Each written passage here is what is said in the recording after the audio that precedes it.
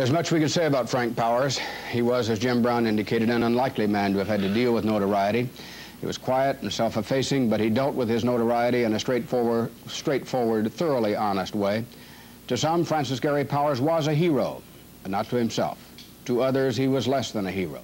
There were critics who questioned the information he'd given the Soviet secret police during marathon questioning. Frank never apologized for that. He insisted he had told them little more than they already knew, and the one thing they did not know or were not correct about was the altitude at which the U-2 was flying when it was shot down. He never revealed that to the Soviets, and as far as we know, it remains classified. It is small comfort to us, even less for his family, his wife Sue, his daughter Dee, his son Gary, to know that Francis Gary Powers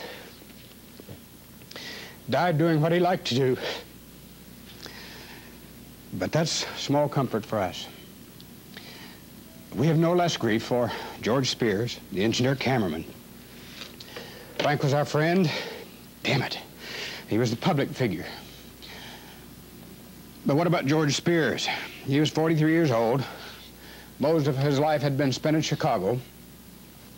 He and his wife and his 3 teenage children moved to Northridge when George came to work for NBC just a year ago. Francis Gary Powers and George Spears died instantly in a crash of the new Center 4 helicopter at 12:30 this afternoon.